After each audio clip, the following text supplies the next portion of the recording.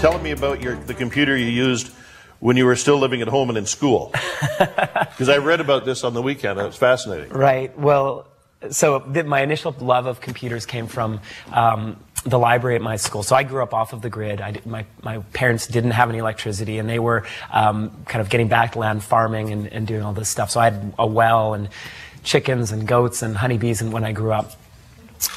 When I was in school, I fell in love with the computers in the library there, and the librarian encouraged me to learn how to program, and I got very involved. I was every recess, lunch, and after school playing on these computers.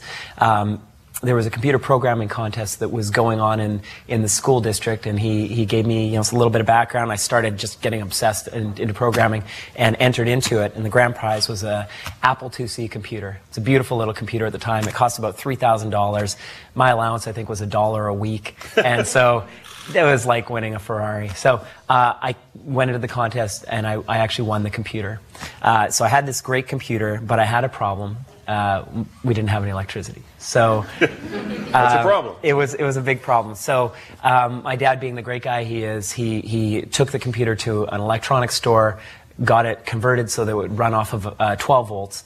And every day after school, I'd come home, I'd pop the hood on my mom's car, get a couple of alligator clips, stick the alligator clips onto the car battery, and I'd sit with my computer and a kerosene lamp beside me and play computer until I ran out my mom's car battery. She would give me hell the next day because the car battery would be dead and you'd have to jump start it. But that was how I fell in love with computers. The Chief Executives, broadcasting live from the SFU Beedie School of Business on CKNW.